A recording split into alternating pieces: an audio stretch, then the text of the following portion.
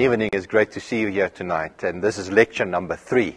And it's wonderful to continue to study the Old Testament. As you've probably gathered from the first 2 lectures, we are flying through the Old Testament. I wish we had more time to delve into it. I can only encourage you once again to take your Bibles, at least page through the books of the Old Testament. It normally takes you at least 2/3 of a year. If you're on a year reading plan, it will take you about 2/3 of a year to read just through the Old Testament. That's about 3, 4, sometimes even 5 chapters a day. We're not doing that over here because we only have 8 weeks to cover the Old Testament. So my purpose is to give you a proper introduction to the Old Testament, the background, the setting, and then to put every book in historical context so that when you do read through the Old Testament at some stage, that you will have a better grasp of the Old Testament, and the books may actually speak to you better than it would without the background. So as we start tonight, I want to share with you from 1 Kings, which is the first book that we are going to look at in our study tonight. And what I want to share with you by way of a very brief devotion from the life of Solomon, in a certain sense, tells a story that will repeat itself throughout the books of Kings and the books of Chronicles. It's a story of, if you want to put it in brief, starting well, finishing very badly. And that's the story of Solomon, which is extremely unfortunate because when you read the story, there's so much that really captures your imagination and can help you understand your relationship with God. Solomon, this is the amazing grace of God, was the son of Bathsheba, the very lady with whom David committed adultery. The first baby born out of that relationship died. But then Solomon was born, and David had other wives as well, and therefore also other sons, and they were all half-brothers. And so everyone sort of clamored for the attention and for the position. But somehow, David made a promise to Bathsheba to say to her, Solomon will be the king that follows in my footsteps. And so that is exactly what happened. You need to read the first couple of chapters of 1 Kings, and that gives you the background, and we don't have time to go into that. But Solomon rises to power. He's been appointed. And then chapter 3 introduces a bit of an introduction, or gives us a bit of an overview of the life of Solomon. When you read through Kings and Chronicles, I'm saying that up front now, when we get into the lecture time, you will see that we're going to fly over the rest of the Kings. But as you read through Samuel and Kings, there's quite a bit of attention given to David, as we have seen last time. But now when you get to Solomon, there are fewer chapters, and as you go through the rest, they are literally summarized. Oftentimes in a few verses, maybe a chapter, maybe a couple of chapters. But Solomon is one of those where we still have a fairly extensive description of his reign. So in 1 Kings chapter 3, Solomon made an alliance with Pharaoh, king of Egypt, and married his daughter. I want to stop right here. This is not part of the devotion. It's part of the lecture time. In fact, I want you to hold on to this concept. Because for Solomon, who was a brilliant man, as we know from history and from the Bible's record, Solomon was also a brilliant politician. And what he did in terms of marrying foreign wives was actually making a covenant, or going into covenant or an agreement with all of these foreign people, in this particular case with Egypt. And Egypt was no small little country that you can simply just subject. In fact, Israel themselves was only a very small little nation compared to what happened in the rest of the world. Egypt was a major world power at that particular time. And so Solomon, by marrying the daughter, actually went into some kind of an agreement, which then meant you don't necessarily go and attack your daughter in another country, sort of thing. So there's some kind of an alliance or an allegiance that happens through this particular arrangement. And unfortunately, this was not the only one, as we will pick up in just a moment. But he brought her to the city of David until he finished building his palace, and the temple of the Lord, and the wall around Jerusalem. Just little bits of information that I want to highlight it immediately. A wall around Jerusalem. We'll look at some walls later on in the plural, because there's not one single wall around Jerusalem. And even till today, they can't necessarily find the exact perimeter of every single wall that was built around Jerusalem. And as the city grew, the walls were extended and to include some of the suburbs, which eventually were built outside of the city walls, and then someone came and built another wall around that. But there was a wall even before David took the city. But it may be that Solomon actually built a larger wall, a bigger wall around the city at this particular stage. We also read that he was responsible for fortifying several other cities. Not every city or town in the old days, in the ancient days, had a wall around it. Many of them were just villages with no protection whatsoever. But the moment you thought that a city was important enough or of enough strategic value, then you would fortify that city, because that meant that your reign is sort of safe. And so that's part of the background that you need to read over here. The people, however, were still sacrificing at high places, because a temple had not yet been built for the name of the Lord. Another bit of information or background here. A little bit of confusion. Did they sacrifice to other gods? The impression is they didn't. Although, up to this point in time, if you go back to Judges and even Samuel, you will find that there were definite times when Israel sort of played with other gods and worshipped other gods as well. And this is not the last time that you will read something like this in the books of Kings and Chronicles. And then Solomon showed his love for the Lord by walking according to the statutes of his father David, except that he offered sacrifices and burned incense on the high places. Once again, we're not told to whom he burned or offered these sacrifices. Was it initially to other gods? We know eventually, I will point that out in a moment, he did. But at this point, it's not sure whether he just burned incense to Yahweh, the true God, the God of Israel, or whether it included any other foreign gods. We're not sure. Another interesting comment over here, which you now begin to see as a pattern, is the comparison with your father David, his father David. Now, in his case, it was actually his father David. But from that point on, doesn't matter who it was, 9, 10 generations later, the reference is still to his father David. Not meaning his direct father, but obviously an ancestor of that particular king.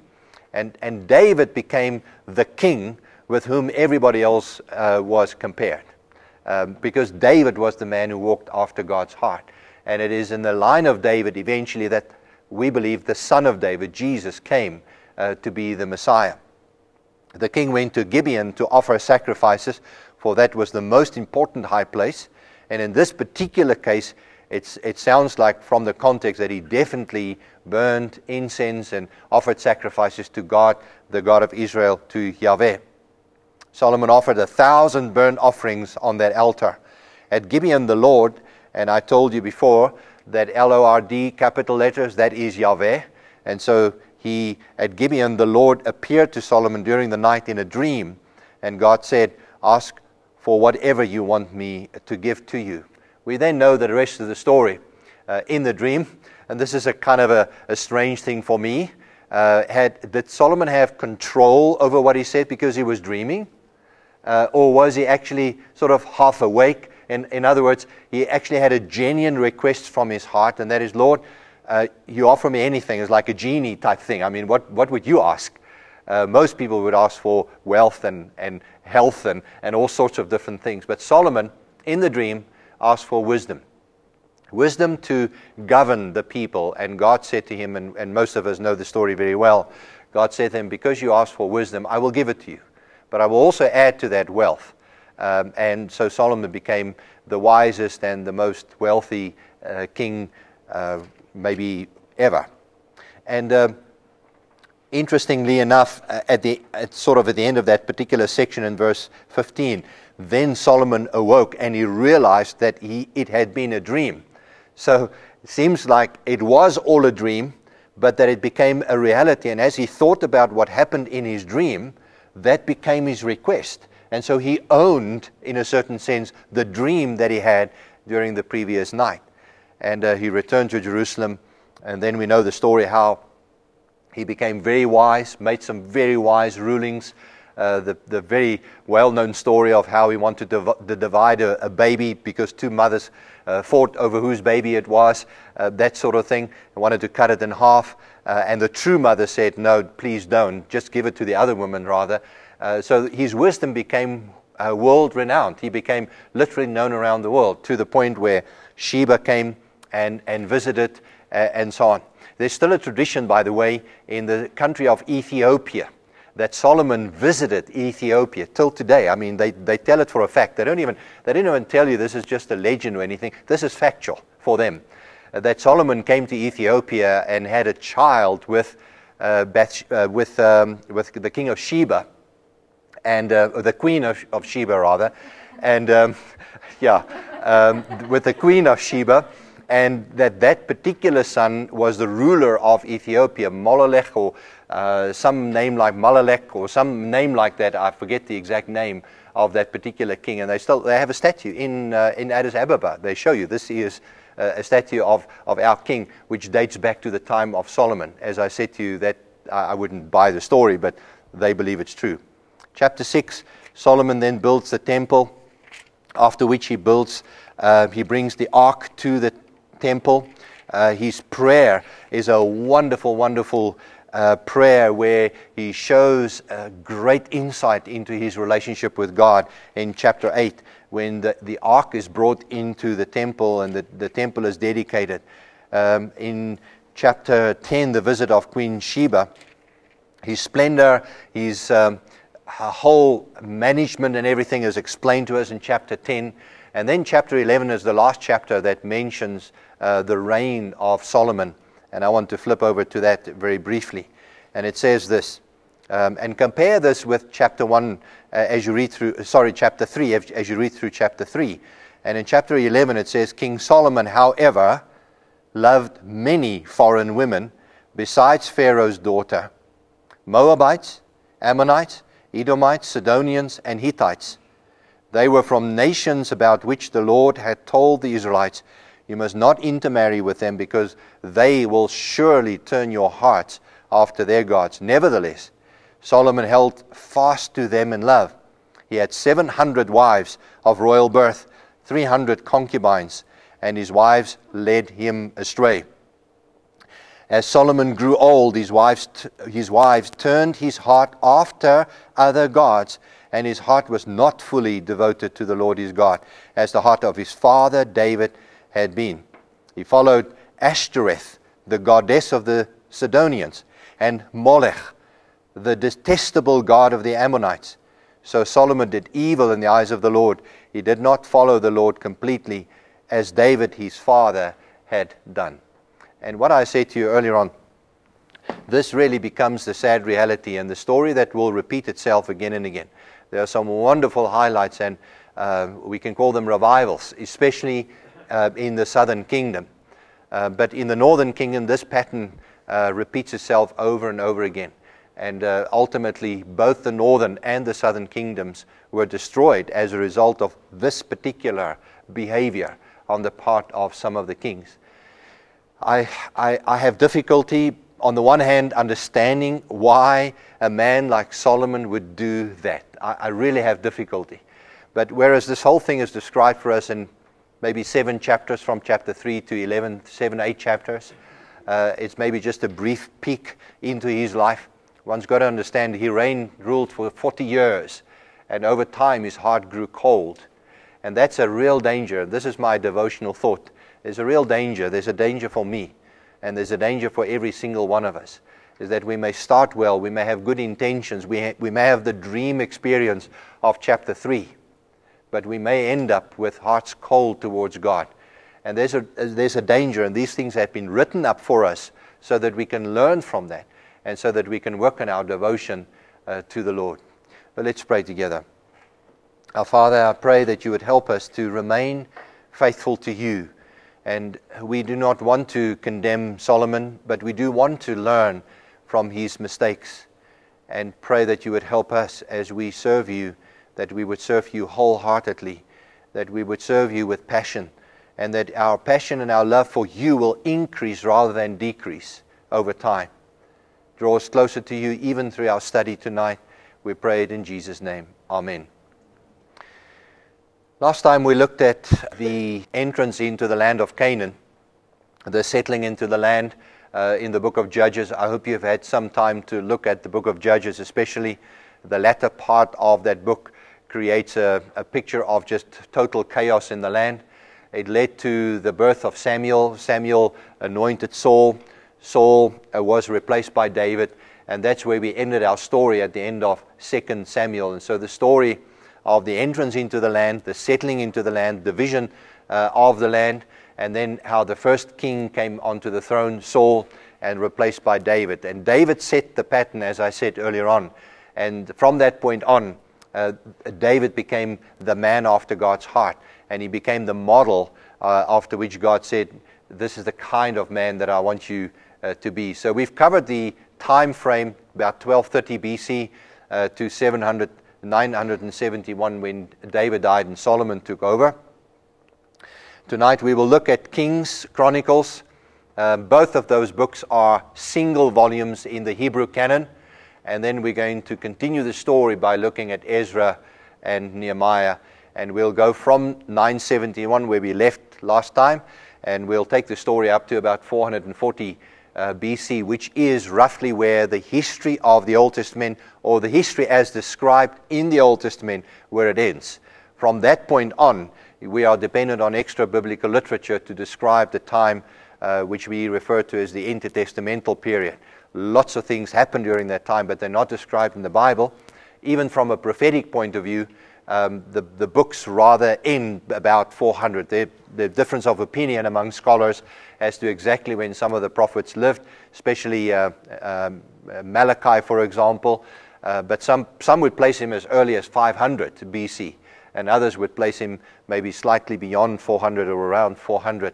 But that is uncertain. We'll look at that when we get to that particular point in time. I would encourage you again to do some additional reading.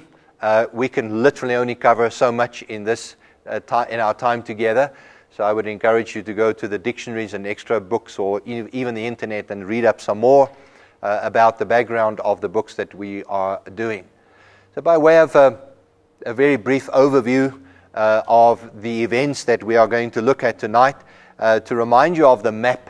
And I have a map here of David's kingdom. This is where we left off.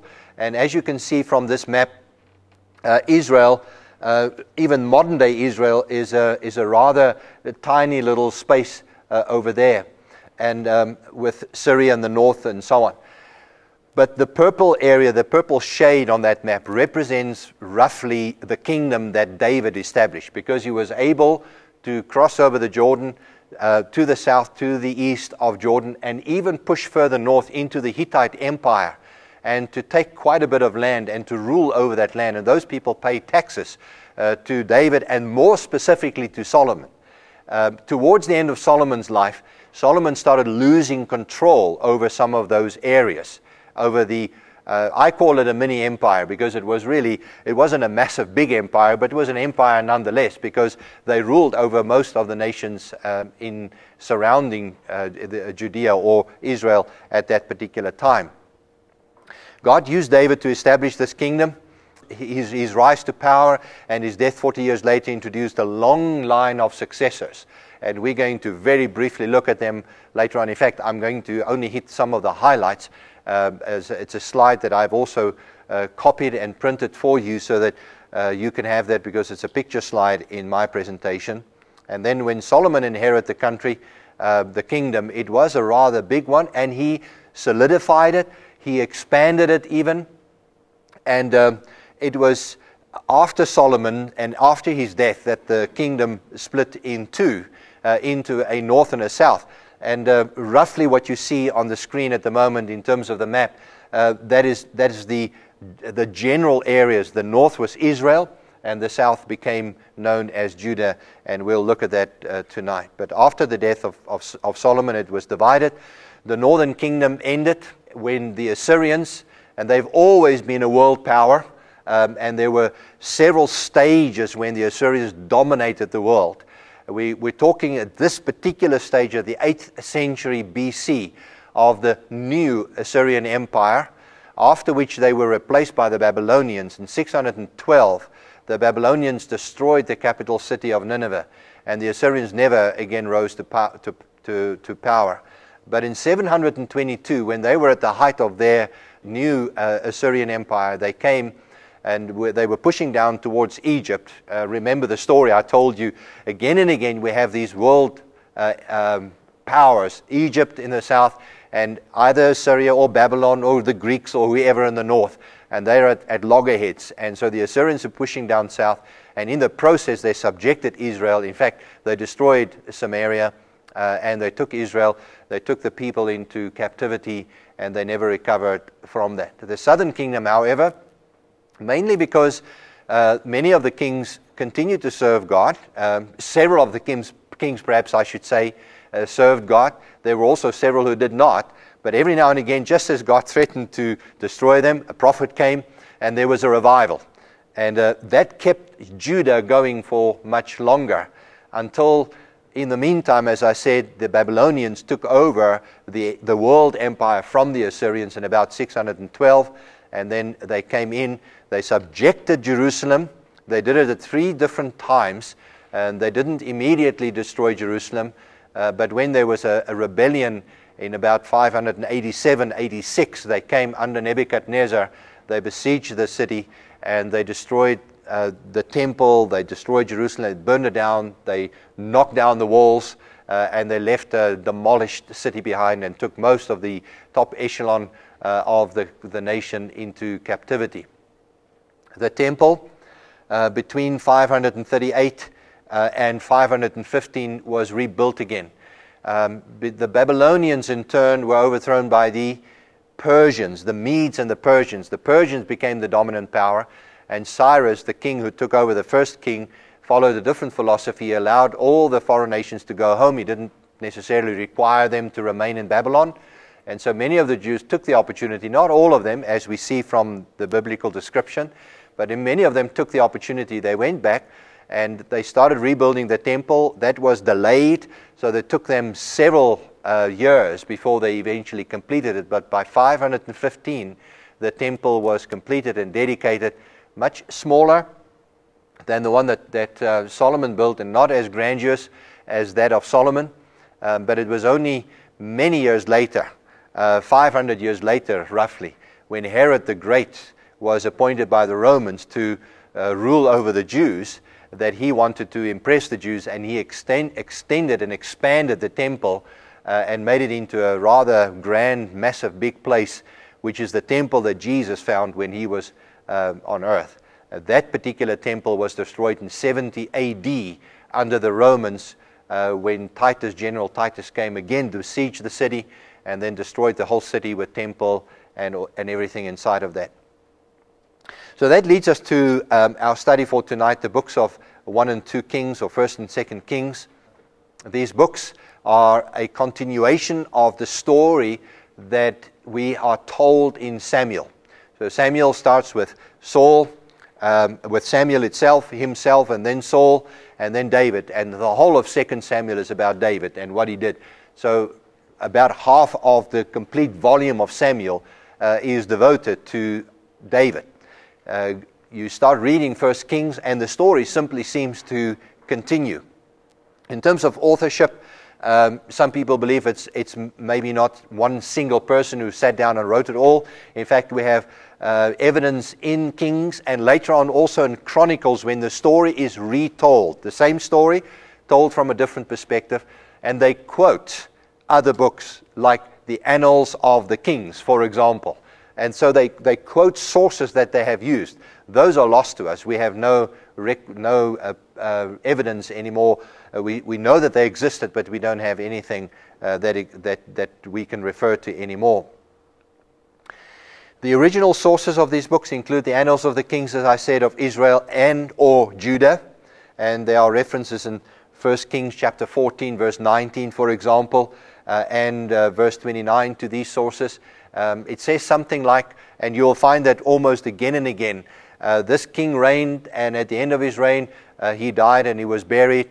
And everything else that he did was described or is described in the annals of the kings of Judah or the kings of Israel and so on. So there's a lot that they have done that was not actually, was not described or not taken up into the Kings and Chronicles books that we have before us.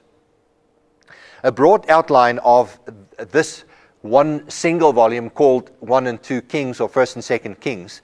The death of David and Solomon taking over in chapters 1 and 2 of 1 Kings. 1 Kings chapter 3 to 11. I've referred to that already. That describes the glory of Solomon's reign with his prayer for wisdom in chapters 3 to 4. The building of the temple, essentially, in chapters 5 to 8. The fame of Solomon, chapters 9 and 10. And then the fall, or the shame and the death of Solomon. What I did not mention to you earlier on is that chapter 11 also then tells us of some objection and rebellion against the rule of Solomon. One of which was a man by the name of Jeroboam. Was not happy with Solomon, but Solomon knew it. And he went after Jeroboam to kill him. And so Jeroboam fled and ended up, I think, in Egypt, if I remember correctly. But that was towards the end of Solomon. So when Solomon died, his son Rehoboam became the next king in the line of David. And Rehoboam then had a visit. Jeroboam, who was now in Egypt, came back, and he had a delegation from the north. Now this thing about the north dates back many years. Where it all originated, we don't know. But there's a very clear indication of the tension between north and south when David became the king after Saul. You may remember that we talked about David reigning in Hebron for 7 years. Now, when you look at a map, Hebron was further south of Jerusalem.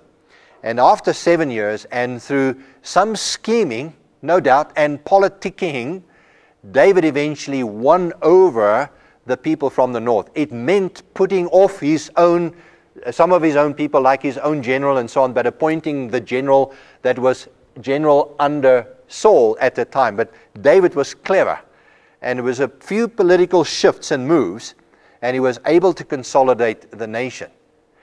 But it seems like it was a tension that was suppressed and remained just under the surface throughout the life of David, and then Solomon. Solomon's reign, you read the Bible, and chapter 10 especially of 1 Kings, and you'll find an elaborate description of how Solomon ruled and his management and the tables. Queen Sheba came, she was totally taken aback and surprised by even the food that was on the table of Solomon.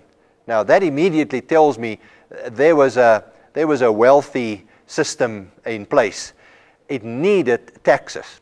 The Moabites, the Ammonites, and the Israelites all needed to pay taxes in order to keep Solomon's kingdom afloat. And so by the end of Solomon, Rehoboam took over, and he had a delegation, a visit from the north under the leadership of Jeroboam. And they said, give us some relief. We cannot handle this anymore.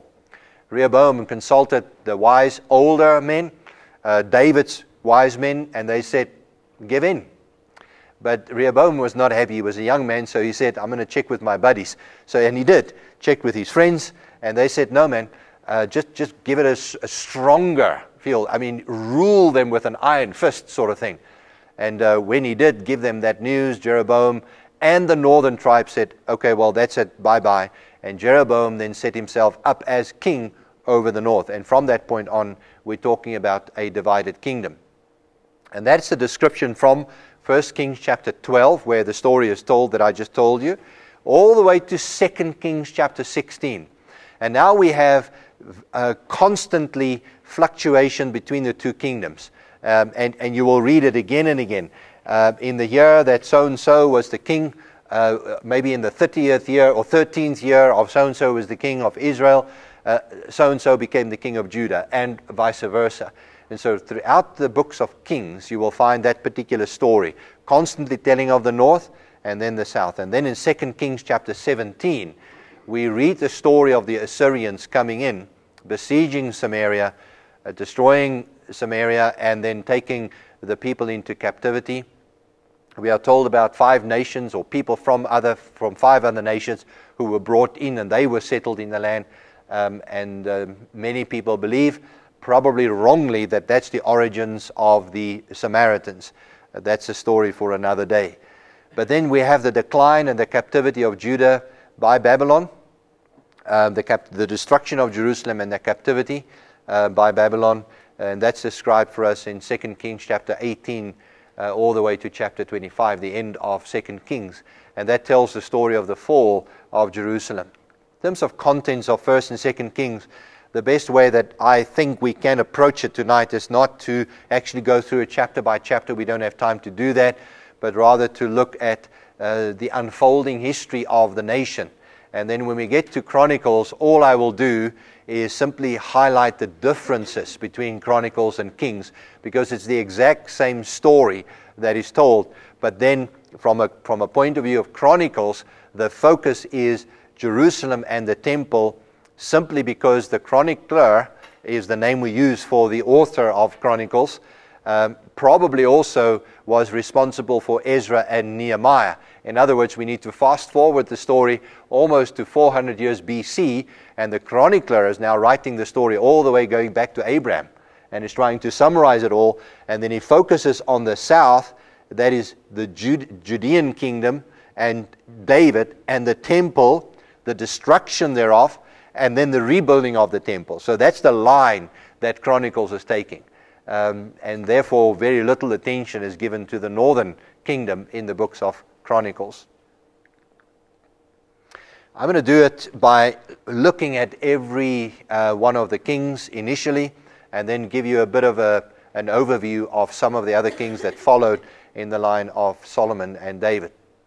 The early years of Solomon we have looked at by way of a very brief introduction earlier on, but he established his kingdom by making a few quick and wise moves, such as, and interestingly enough, leading people into, like Adonijah was a half-brother of Solomon, and he wanted to become king.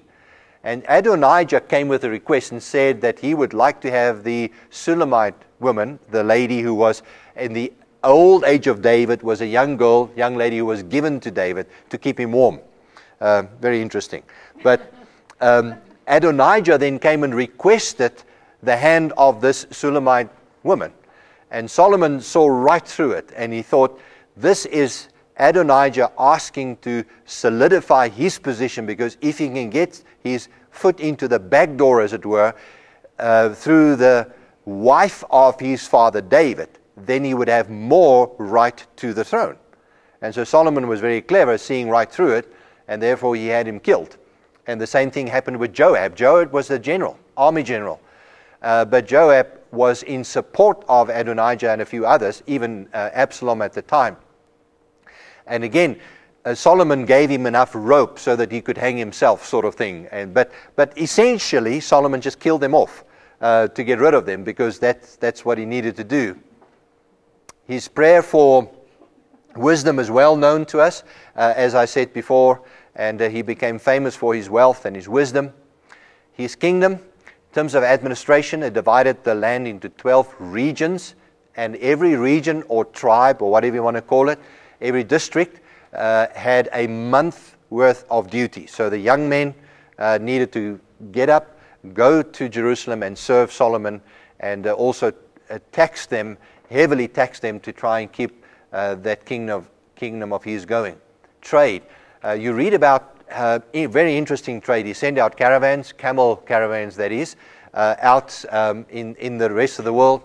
It was well known. The other day I was reading an article about some discoveries near one of the old gates of the city of Jerusalem, where they dug up a coin, or some, not even coins, it was descriptions, rough, brief descriptions of some trade predating the conquest of the land. Because Jerusalem, as you will know from the map, was on the trade route, roughly on the trade route between Egypt and the north. And so Solomon just benefited from that. In fact, he became very clever as a middleman. He bought stuff from Egypt or wherever, brought it in, and then sold them off to the north, sort of thing. He was a very wise man as far as that is concerned. We even read about apes and all sorts of things that he imported, animals and minerals and so on. In terms of military, he established an impressive army to maintain the empire. If you go to Israel today, you will probably, one of the things you'll do is visit Megiddo. It's one of those tells that I mentioned to you before in another context in the first module. And they have dug through, and at one of the places where you will go, there's several levels that you will visit in Megiddo, but one of the places that you will visit actually shows the stables for the horses that probably date from the time of Solomon, according to the archaeologists at that particular stage. And that was quite far in the north, much further north than Jerusalem. In terms of building, Solomon used Phoenicians as a workforce. He built a palace for himself. He built the temple, many other projects as well, including Megiddo, I mentioned, Lachish, and several others, cities that he fortified. He had the money, he had the manpower, he had the wisdom to do all of that. On the screen, you'll find, or you'll see, just a sample of the aqueduct that Solomon built to bring water into Jerusalem because there wasn't enough close by. And when you look at this particular picture, you can see how this is solid rock that has been carved out or chiseled out with a tunnel, a hole in the middle, and you can see how they are interlocking. And so eventually this became a long tunnel, and the story is described there. He built a complex water aqueduct system from Hebron. And if you look at the map again, and remember when you look at a map later on to actually look at the distance from Hebron, it ran right through, from Hebron, right through Bethlehem, and then all the way up to Jerusalem. And that he did in 950 BC. The water he incorporated that as a major design of the temple itself because they needed lots of water.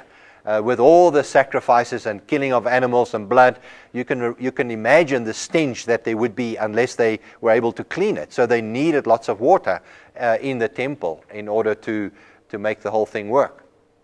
And so that's what he did. And this is a 12-kilometer distance where he built this particular aqueduct to bring water into the city.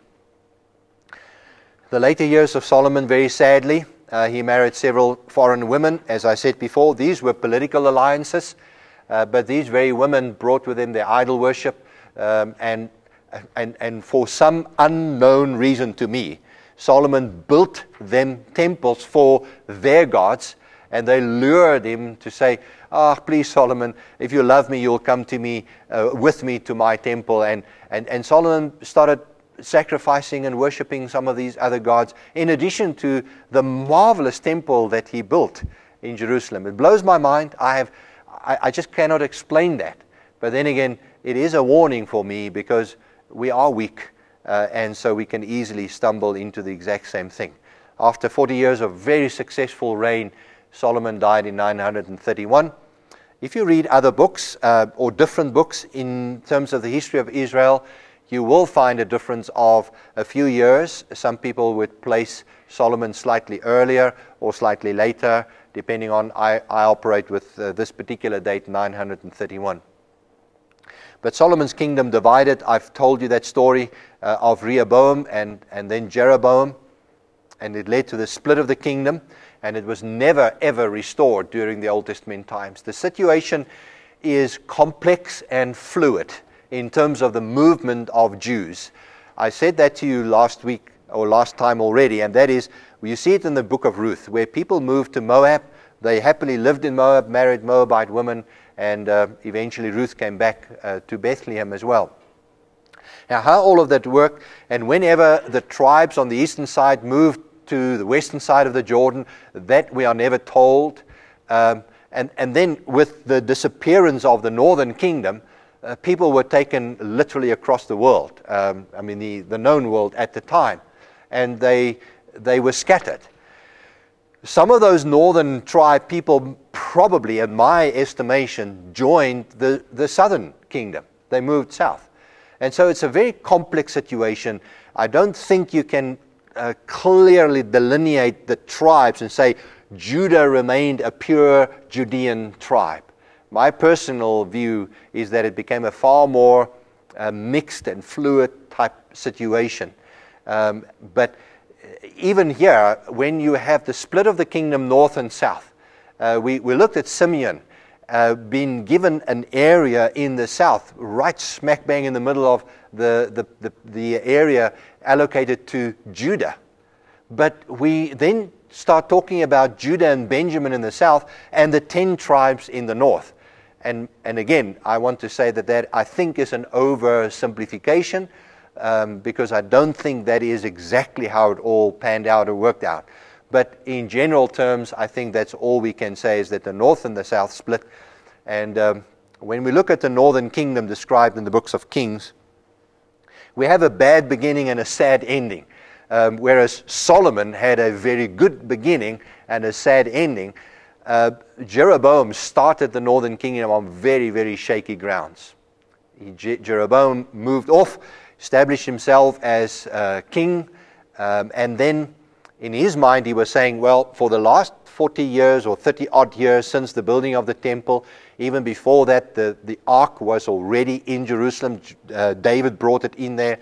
So that became the center of worship. Now you have Jerusalem, the capital city. It is growing in stature in terms of how people view Jerusalem, which is why even till today Jews are mad about Jerusalem. They go crazy. Jerusalem is the place.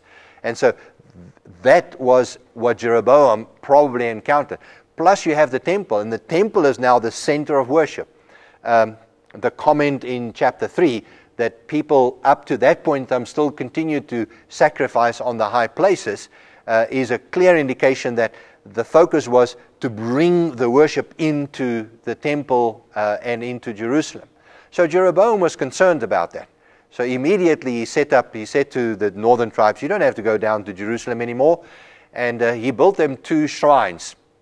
One in the north, so that people don't have to travel too far, and one in the south, close to the border sort of line between Israel and Judah.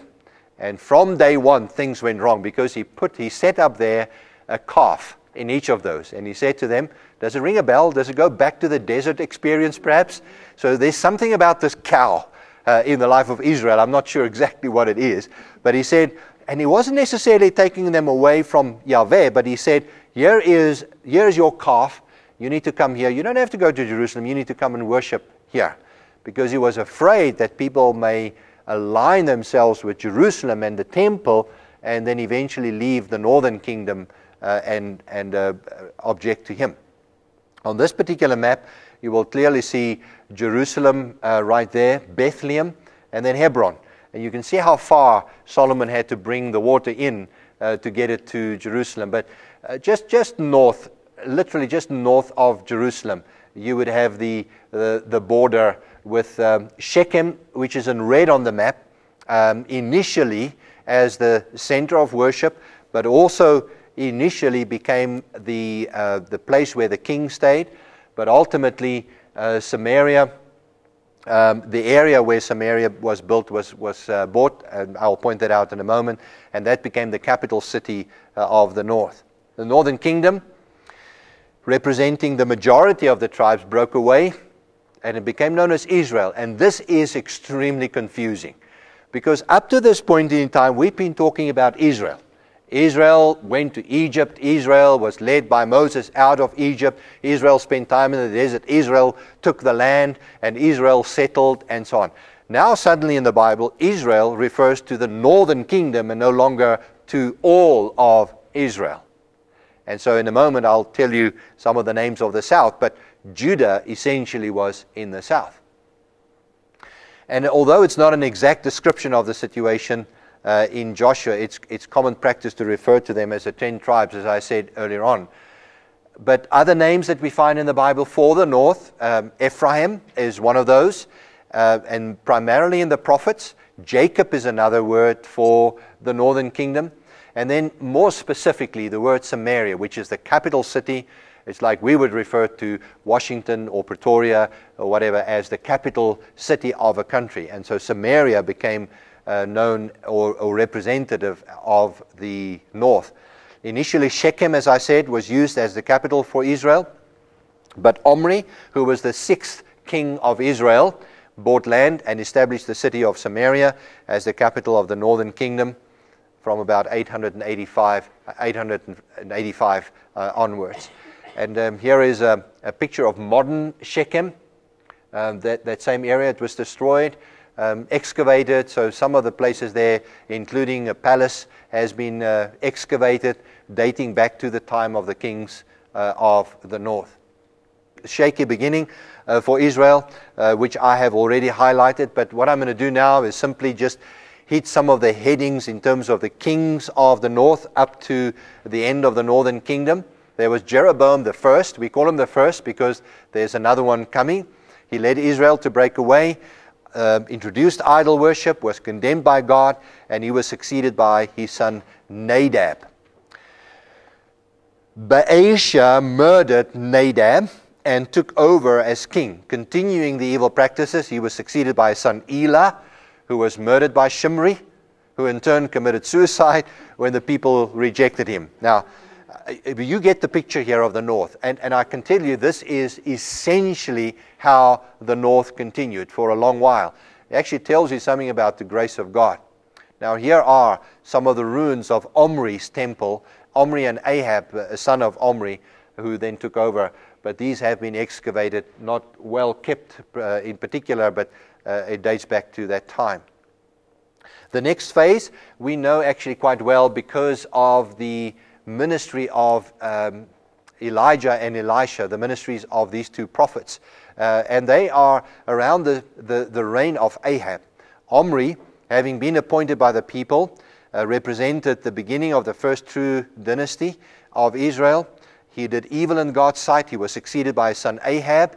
And this period was marked by the ministry of several prophets, Elijah and Elisha, as I said before. This is where we read the story of Mount Carmel and the battle with the prophets of Baal, etc., etc. So there's quite a few chapters devoted, and they range from the ending of 1 Kings, and they go into the book of 2 Kings as well, all focused on the north.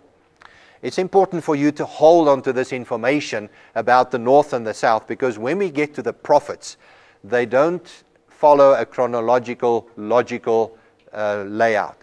And they also don't focus on only Judah. Some of them, like Amos, for example, preached to the north. And it seems like almost that God had this very special concern about the north being a very naughty boy, a naughty son, as it were. And so God sent several prophets to go and minister to the north to try and get them back. On the screen you will find a picture of King Jehu of Israel, who bows down to Shalmaneser III of Assyria. And the reality is, even before the destruction of Samaria, the north was subjected to Assyria as a world power. And they started paying taxes, tributes to that. And here is a picture that you find among the Assyrian archaeology digs, and they show Jehu bowing down before Shalmaneser, one of the Assyrian kings. But the saga continued. Ahab was succeeded by Ahaziah, then Joram, but later Joram was killed by Jehu, the one in the picture. From Jehu to Jeroboam the second, Jehu brought about some reforms while the Assyrian armies were beginning to pose a major threat. He was succeeded by Jehoahaz, followed again by Jehoash. There's a lot of there are many names here that we need to try and get under the belt. And then it was Jeroboam the second, and Jeroboam the second really brought some reforms. He was not necessarily that godly, but he was one of the most successful kings of the north. He was once again able to push back the Assyrians, and in a lull in the Assyrian Empire, was able to expand his kingdom once again. And he was succeeded by his son Zechariah. And then Zechariah was murdered by Shallum, introducing a few short-lived reigns. There was Menahem, Pekahiah, Pekah, and Hoshea. And by this time, Assyria exercised control, and ultimately they came, besieged Samaria. And when you look at this, the picture on the screen here, you'll find the green sections there representing Assyria, the massive empire of Assyria. And you will now see that it goes all the way down to Babylon. And hold that in mind, because Babylon eventually rose to power and they moved up to the north, and that's where Nineveh is, right there. Nineveh was destroyed by the Babylonians, and so they just swept around. And as they moved around, the one thing they wanted to do is move to Egypt to establish their power. And in that process, they subjected Jerusalem. That's ultimately when we get to the next stage. After a series of battles and a 3-year siege of Samaria, Assyria captured the city of Samaria, took most of the important people into exile, and Israel, the northern kingdom, never recovered, leaving much to speculate about. I don't know whether you have read anything about this, but you would not believe the stories about that. The Mormon movement in the States believe that they are the lost tribes of Israel. There are people within England, and they have some explanation, giving a kind of a Hebrew explanation to even the word British, which is Berit-ish, or something, the people of the covenant, or something like that. And so British people, there's a view, not British people, but there's a view that says that. And then, lo and behold, there are Afrikaners who say they are the lost tribes of Israel. And so God has a special place for Afrikaners as well. It's all total speculation. Here you have more, on the picture, you have more ruins of the city of Samaria. The hill of Samaria was in the tribal territory of Manasseh, but apparently was not significantly inhabited until Omri bought the land. And for the next 160 years, the city was the capital of the northern kingdom. Some of the spiritual lessons that we learn from this particular phase: godlessness leads to judgment and fall. God's involvement with his people is evident in his many messages to them. I marvel at the fact that God had so much patience with him. When you read the story, if you put the story of just Israel together, as I said, it's interspersed with the story of Judah.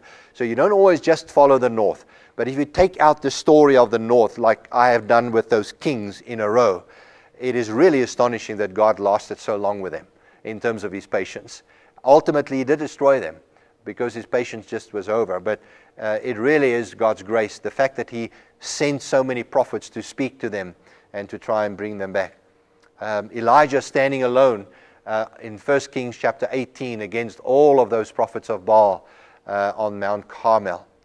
And God provided for his prophets in miraculous ways, performed many miracles through them. And that leads us to the southern kingdom, but we're going to take a break before we actually get into the southern kingdom. Okay, let's look at the southern kingdom. And we're now looking at the dynasty of David. Some of the names and places as we looked at the northern kingdom, we have a similar situation in the south. Rehoboam, the son of Solomon, lost the north to his kingdom and reduced the kingdom to virtually the area of Judah, including perhaps the area that was allocated to Benjamin as well. And that particular area became known as the southern kingdom, or Judah, or referring to the capital city, and that is Jerusalem. By now, as I said to you before, Jerusalem was well established. It was the political as well as the religious symbol of the nation, and that lasted throughout all the way. In fact, it became the focus, as you see, ultimately, and we'll look at that again later on in the book of Chronicles, Ezra, and Nehemiah. Some of the ups and downs. The history of the southern kingdom, or Judah, is interwoven and interspersed with that of the north in both Kings and Chronicles, although Chronicles really focus mostly on the southern kingdom and not the north. There are several highlights. I call them revivals. And as you study church history, for example, over the last 2,000 years, you will find that every now and again, and I literally mean every now and again, there is a revival. It's not the norm, but God seems by His grace to bring about a revival. And when you read through the history of the South, that's exactly what you find. You find people on a very slow, slippery slope, but then there's a revival. Someone comes along and brings the people back to God. And ultimately, the slippery slope ended up with Israel, or with Judah rather, in captivity.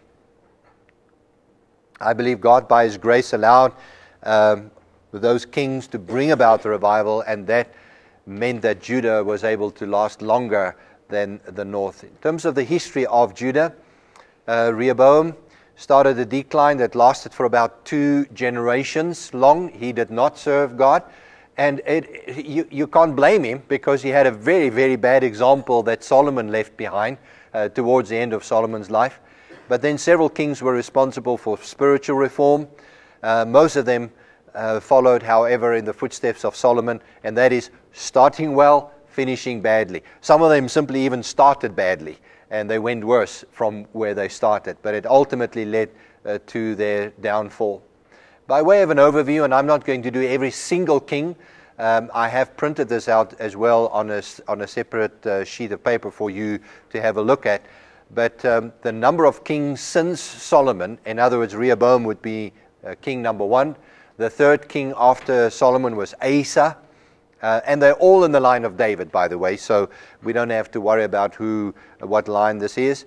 But he brought about some religious reforms after Rehoboam took the nation down. Again, he ended not so well. Then there was Jehoshaphat. Jehoshaphat brought about a spiritual revival, which is wonderful to read about. 2 Chronicles chapter 17, for example, where he went into battle with the enemy, and he prayed about that, fasted and prayed, and the Lord allowed the enemy to be routed by Israel or by Judah at that particular time. Then there is Jehoash, slightly confusing because the names are sometimes repeated in the north and the south, so you need to keep a clear mind on that. Ahaziah was the 7th king. He was murdered by Jehu of Israel. You remember Jehu? And then Athaliah, then the king mother, killed all the sons to try and leave no one to enter to get to the throne. What she didn't know was that one of the caretakers took a little baby Jehoash and took him to the temple, and the temple had many different rooms, some of them set up for storerooms or where the Levites stay, or the priests had rooms where they stayed, and so on. And Jehoash was raised in the temple for the first number of years, 6 or 7 years. Athaliah, in the meantime, thought she was happily reigning. She was a very evil woman. And then Jehoash was proclaimed king by the priest at the time. And Jehoash was responsible for a spiritual revival. As long as the high priest, as long as that priest was his mentor and was alive, Jehoash actually served God. After that, he also went downwards. But there was a major revival as a result of his reign. And then there was Uzziah. Uzziah was also known as Azariah. So when you read the Bible, you will find both of those names. And Uzziah is known to us from the book of Isaiah as well. Chapter 6, Isaiah received his call in the year King Uzziah died. And so that's the Uzziah we're talking about. When you go to Kings and Chronicles, he's primarily referred to as Azariah and not as Uzziah. But again, he brought about reforms. Military-wise, he became full of pride, and he was struck with leprosy when he started sacrificing in the temple himself, which he wasn't allowed to do.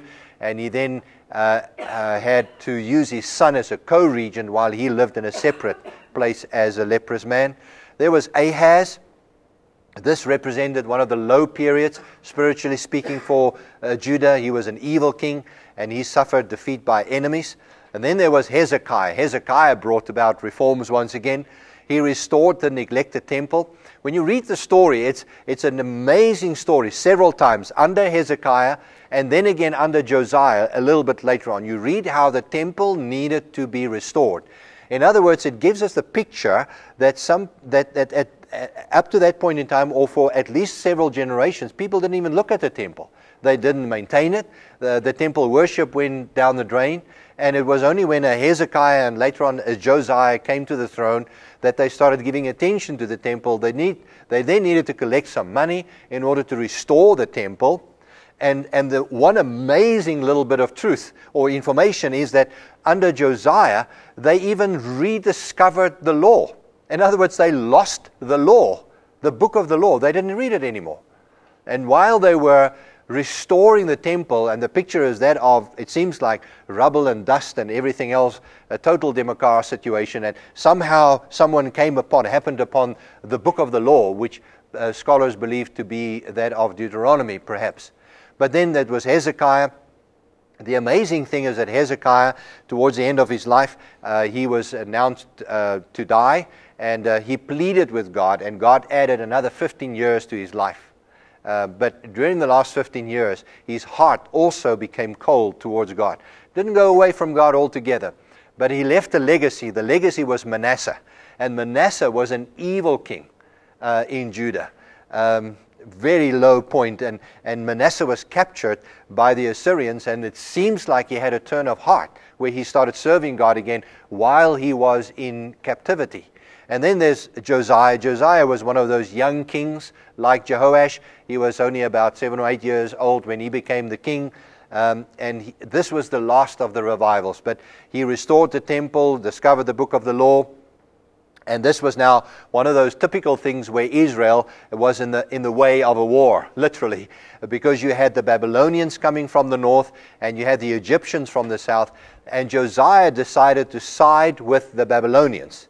And then he went into war with King Necho, Pharaoh Necho, to try and stop him from taking or getting into a battle with the Babylonians. And in that particular battle, Josiah lost his life when he tried to stop Pharaoh Necho. He was followed by Jehoiakim. There were a few last kings, and ultimately Jerusalem was destroyed in 586 by the Babylonians. Some of the foreign powers, I've mentioned them several times, so I'm not going to go into detail again. But Assyria dominated from the 7th century, or rather from probably the 9th century, but all the way to the 7th. Nineveh was destroyed in 612, and the Babylonians subjected Egypt in 605.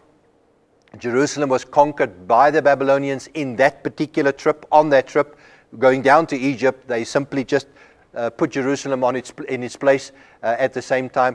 At that time, they already went into the temple. They took some of the temple artifacts and things into captivity. They took several people into captivity with them.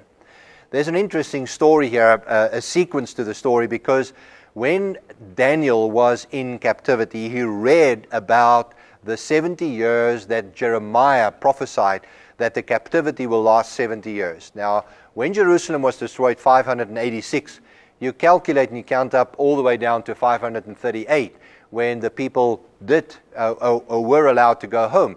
It doesn't add up to 70 years. So most scholars believe that you need to go back to 605, when the first people were taken into captivity. And from that point on, roughly 70 years later, is when the captivity actually ended. But people like Daniel and others were taken into captivity during this time. The Babylonians came once again, several years later, 597. They came again, and they took the temple, Jerusalem, subjected them, and basically told Jerusalem, sit still and pay your taxes, sort of thing. And when there was another rebellion, the Babylonians under Nebuchadnezzar came in 586, and they destroyed the city and the temple and everything with that. This was the final straw.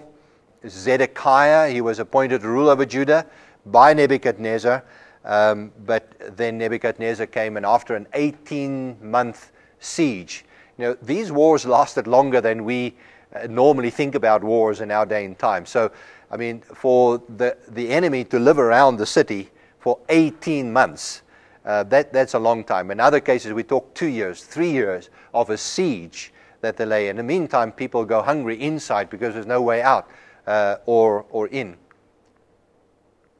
And then these details are confirmed by potsherds that were discovered and uncovered at the city of Lachish. And here you have a picture of the area of the city of Lachish that has been uncovered. This is the walls there date to the Iron Age, really. But Lachish became a very important city in the life of Judah. And at one stage, the Assyrians took the city and then threatened to take Jerusalem as well, and they weren't able to do so. But the Babylonians did. And some of these potsherds that were discovered contain letters written by some of the generals at Lachish to the king in Jerusalem. So some correspondence between them. And that confirms some of the details that we have in the Bible in terms of a siege around Lachish and then also the threat to Jerusalem at that particular time.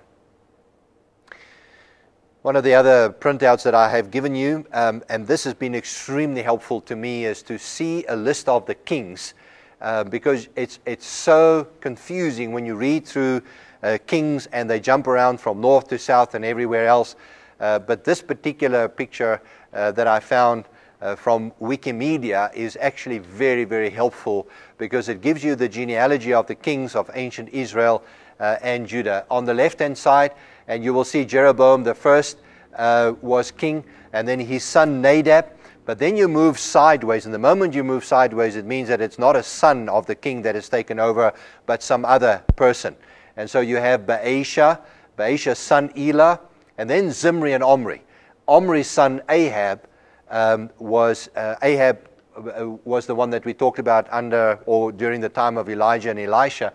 And Ahab had a wife called Jezebel.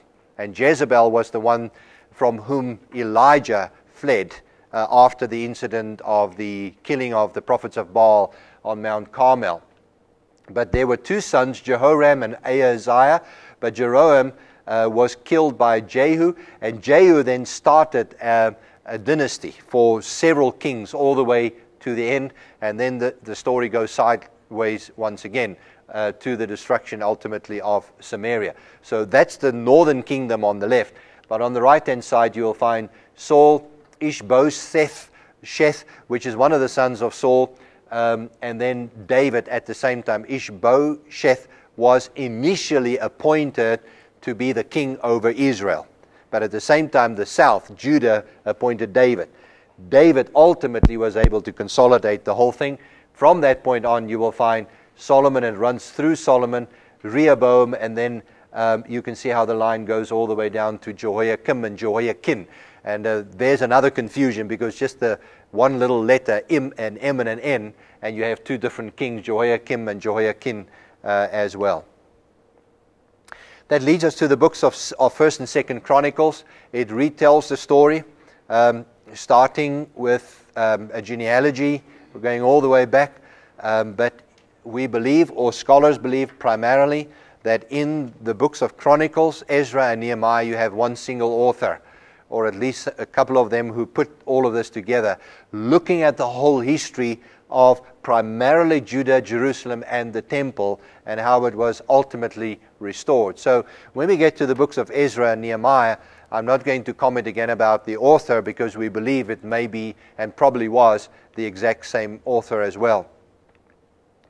Now, when you look at Samuel Kings as a combination, we have one story, starting with Saul, ending with the fall of Jerusalem. That same story is retold, but now from a different perspective, highlighting especially the line of David, and the fact that Jerusalem is the capital city and the temple is the place where people need to worship. When we look at the books of Chronicles, in Hebrew, again, it's one single volume. It was split in two by the Greek translation, the LXX or the Septuagint.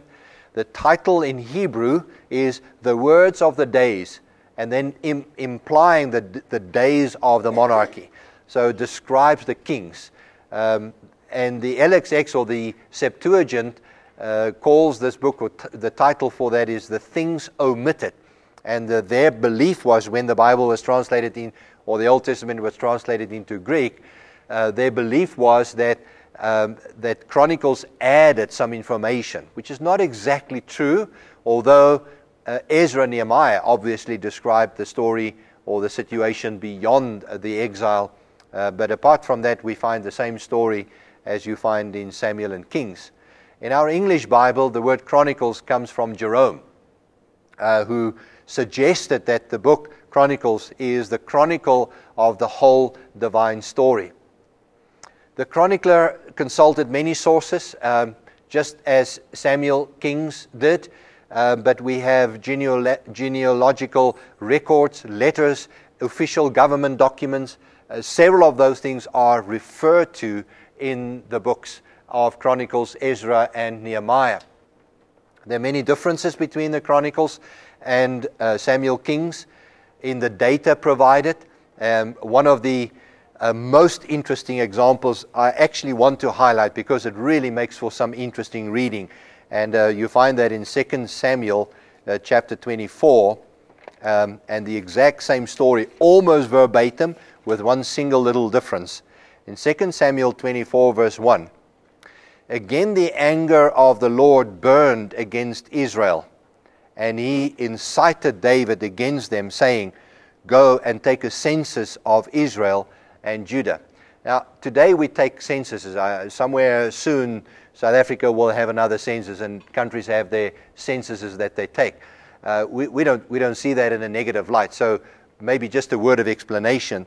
The reason why this was wrong is because it led to pride.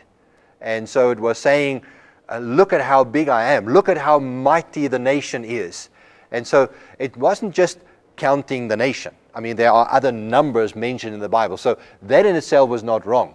But obviously David sinned against God because it was pride in his heart that led to this particular incident in his life. But let me just read 2 Samuel 24:1 again. It says, again the anger of the Lord burned against Israel. Now when you flip over to 1 Corinthians, not Corinthians, Chronicles, 1 Chronicles chapter 21, listen carefully. Satan rose up against Israel and incited David to take a census of Israel. So Samuel King says, the anger of the Lord burned against Israel and he incited David. The Lord did. Chronicles has a different perspective. It says the devil stimulated David to take the census. And it just gives you a perspective. And that you will find, and this is really literally the only example that I'm going to use, but you can have several of those examples where David, for example, his sin with Bathsheba is played down in Chronicles, whereas it's told as it is in Samuel Kings. So you very clearly have a different perspective in the books of Chronicles, in the books of Chronicles. There are 4 major sections in Chronicles. There's a genealogical prologue in the first 9 chapters. It does make for easy, quiet time reading. You probably just page over and skip them. But there are interesting names there. And then the United Monarchy, mainly focusing on David and Solomon. David is described in 1 Chronicles 10 to 29. Solomon in the first 9 chapters of 2 Chronicles. And then you have the history of Judah in 2 Chronicles chapters 10 to 36. And then the exile, and the end of the exile is mentioned in the book of Chronicles when King Cyrus takes over as king of the empire, which now is the Persian Empire. And when you look at that particular outline, you will find it interesting that Israel, the north, is virtually left out, virtually ignored. Not entirely, but when you read through it, you will find them here and there, but the focus is not the north, it is actually the south. And so that leads us to his approach. He was most certainly a theologian and an historian. He selected his materials, he ordered them to suit his purpose. He had a purpose in mind. He highlighted the covenant of God with Adam, Abraham, Jacob, and David. And that David line is then the one that continues. And he emphasizes the unification of the nation, the unified nation. He's not so much interested in the north and the split, but it's the fact that God is operating through the south, which is, by the time he wrote it all, that's reality. The north is no more. The north fell. Samaria fell 722. He is writing 300 years later. So bear that in mind. And so he doesn't bother with the north because the north is no more. It is actually Judah, Jerusalem, that is important, and God operating through his servant David. God's covenant was with one nation, and the split in the kingdom and even the exile, those things are unfortunate incidents, but God is still working, and he's telling the story, continues to tell the story in Ezra and Nehemiah about the restoration of the temple.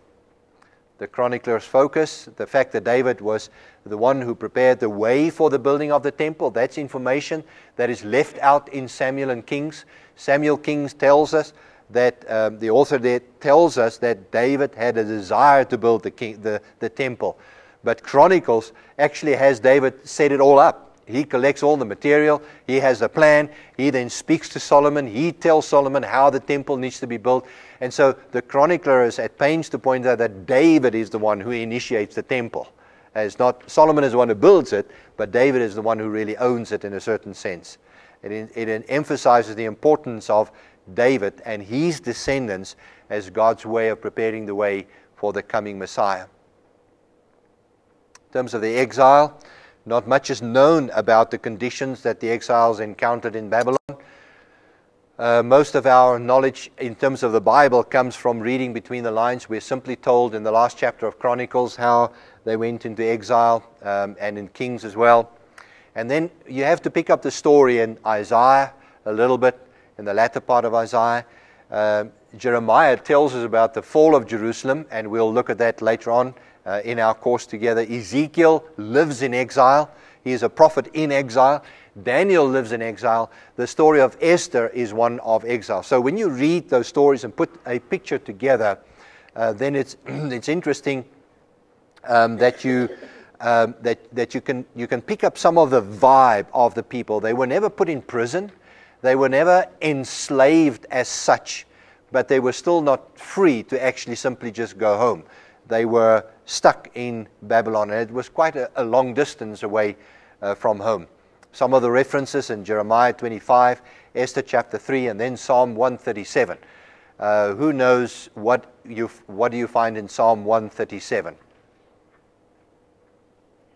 There was a very popular song. It was made popular by a secular song group. Rivers of Babylon. Yeah, that's the story. The people, our captors ask us to sing them a song. But how can we sing a song when our hearts are broken, essentially? I'm just paraphrasing the psalm. By and large, the exiles were not treated as slaves. They were restricted, but ultimately they were given permission to go back home. And many of them didn't go home. Many of them stayed. Daniel, Nehemiah. Nehemiah lived probably 2 generations later. And he was born in captivity, not in prison as such, but he was born in Babylon, and so he didn't know Israel or Judah. And it's interesting, during this time, there seems to be a refocusing in terms of where the emphasis should be. And that prepared the way for the coming back and the temple becoming the focus and not the king. There was a desire that grew over time during the intertestamental period for a Messiah, but it seems like the massive desire for a king to reign on a throne, that desire has dwindled. It was there, but it didn't stay in focus so much anymore. We have lots and lots of information about ancient Babylon. This montage that you see on the screen back there, with a lion and a relief there, and also some a clay tablet of items from Babylon. It illustrates the greatness of ancient Babylonia. The winged lion is from the procession street of Nebuchadnezzar's Babylon.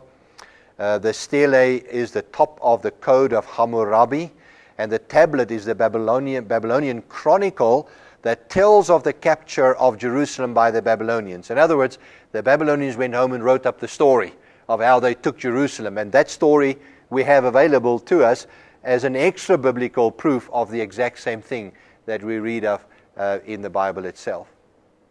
The return of some of the exiles decided to remain. Some of the story is told in the books of Ezra and Nehemiah of people coming back in, not in droves, but in different groupings. They came back, and then ultimately with Nehemiah as an individual with a whole entourage who came back to Jerusalem or came to Jerusalem at the time. Some of the exiles were so well settled in Babylon by now that they simply decided to stay there. They didn't know Jerusalem. They didn't know Judah. The reports that they received was the same as Nehemiah. 150 years later, the wall of Jerusalem still wasn't built up. And so why go back home to a place that is dangerous and so on while they are fairly comfortable in Babylon? And so obviously you had this difference of those who desired to go back and some people who simply decided to stay on. It takes us to the book of Ezra, the return of the exile under Zerubbabel. What happened between Chronicles and Ezra? Ezra picks up the story from 2nd Chronicles. In fact, he repeats the story verbatim because there's an edict given by Cyrus where he gives permission for, according to the Bible, the Jews to go back. We know from extra-biblical literature that Cyrus gave permission to all the nations. He said, if you want to go back home, you are free to go back home. From a biblical perspective, it's written to emphasize the fact that some of the Jews, some of the people of God took that opportunity to go back. What the Bible does not detail for us is that the Babylonian Empire was overthrown almost without fighting a war. The Persians simply came, they besieged the city, and overnight they just broke through a wall and they came in, and the Babylonian Empire crumbled under them. That happened in 539. By about 538, he gave permission to people to go back if they wanted to go back to their homelands. The books of Ezra and Nehemiah are so closely related. The story seems to be intermingled. You read through the book of Nehemiah, for example, and you'll find Ezra on the scene. Ezra, in the middle of the book of Nehemiah, gets up and he reads from the law, and the people repent of their sins and they send foreign wives back and so on and so on. So the story seems to be intermingled. So obviously someone is writing the story, and it seems to be one single story. And that is confirmed by the fact that in the Jewish canon, the two books are actually one. Just one single book. The chronicler was now simply continuing to relate the next episode in the life of Israel. Chronicles and Kings told us about the fall of Jerusalem, the exile. Now the story is picked up again. So what happened beyond the exile? And this is what Ezra is telling us. So when you go to Ezra in chapter 1, you will find the story of how several hundreds of people decided to go back home, and how they were assisted and aided in terms of getting there and how they started rebuilding the temple. Nehemiah tells us the story of the rebuilding of the wall of Jerusalem, but it fast forwards the story from 538 to 445.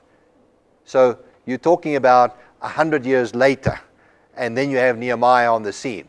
But again, as I said to you, the chronicler, the author, is looking back over this whole history and telling the story. Now, the story, in terms of background, relates to the temple in Ezra primarily, and the wall of Jerusalem in Nehemiah primarily. But in the whole mix, you also have the attention given to the spiritual conditions in the land. And again, Ezra and Nehemiah remind the people that it's because of the sins of their forefathers that they are finding themselves in this dilemma that they are. And therefore, read the law, keep the law, and come back to God. So essentially that is the message. And then the temple and the worship in the temple. Both Ezra and Nehemiah tell us how the temple was rebuilt. The picture that you find on the screen, or that you see on the screen, is that of the so-called Wailing Wall. I need to explain something to you very quickly or briefly. My impression of this particular story is that there is the hill on which the temple was built initially, and my picture may not be as close to the truth. But this temple was destroyed by the Babylonians, and then other people came, and on the rubble over here, they rebuilt the temple, which was a tiny, smaller temple to that of Solomon. And as I said before, not as elaborate, certainly not with the same gold and everything else that Solomon was able to build. What I said to you earlier on in this lecture today was when Herod became king 40 years before Christ, or 35 years or whatever. He went on a building spree all over the show, including the temple. And what he has done is he has built some retaining walls over there and filled in the whole area, leaving the temple that was dedicated in 515. The Jews wouldn't allow him to touch that temple. But he extended the temple area and had elaborate buildings built around that. In 70 AD, when Titus, the Roman general, came and destroyed the temple, he vowed that he wouldn't leave one stone upon another, fulfilling the promise that Jesus made, or the prophecy that Jesus made, that not one stone will be left on one another in the temple, of the temple. That was fulfilled. So my impression is that this wall that has remained, which dates to the time of Herod, is a retaining wall. And what you see on the screen has actually been uncovered because it was halfway covered all the way up. And the Jews excavated that to this particular level. And if you visit Israel and you go and where those people are standing, and you can see the size of those stones. I mean, they are enormous. As you go further up, you will find a different layers, because the kind of stones and building materials start changing as you go up further. But if you go left on that picture, on that screen, you go into a sort of a building area, and on the floor there is a glass area, and if you look down the glass, that wall goes down another 3, 4, or 5 meters down. And so this was an enormous wall, creating what I believe to be that section where the temple was built. And so I've always kind of wondered, where is this mountain where the temple was built? Well, I think the mountain has been covered, sort of covered up to make it level, so you don't necessarily see a particular